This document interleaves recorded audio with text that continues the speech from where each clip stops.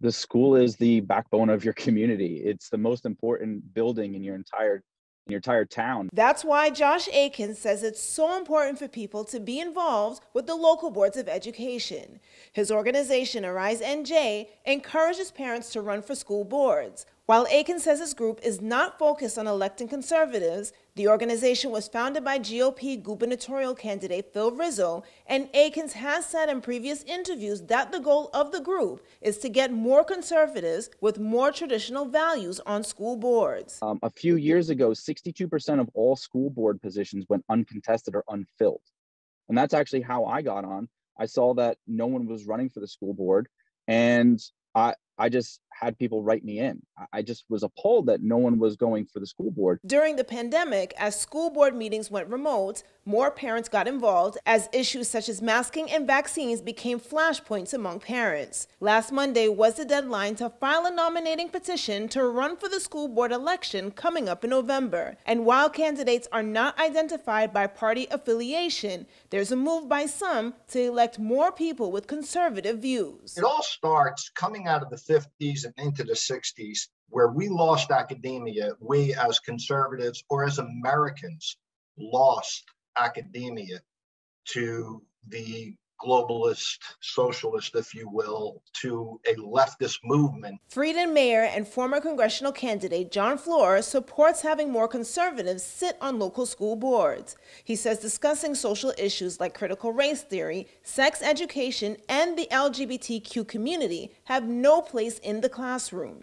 I personally find that to be a breach of family values and huge overreach by the institution of education. We forced religion, any understanding of a deity or family values have just been pushed out of education at all levels and replaced by the institution. And I find that to be very, very threatening to our way of life. As I said before, our role is to make sure that all the information's out there, differing viewpoints, by the way, things that some agree with, some disagree, and that'll flip on any given thing.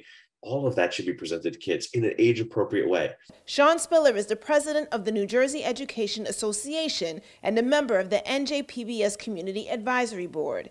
He believes school boards should reflect all kinds of views, but the idea that any thinking is labeled as conservative is frustrating. For us, it's about people who care about public schools should get involved at the school board level, people who want to see kids succeed. So we, while we certainly don't want to see school board politics devolve into strict partisan politics, there's room for all kinds of views on boards of education. The national organization Moms for Liberty also against discussing social issues at school. We reached out to 3 members of the Morris County group, and they issued statements saying, quote, parents continue to be concerned about the NJEA agenda, which touches on very sensitive topics. It's not that they're not for the LGBTQ community or the or CRT or anything like that.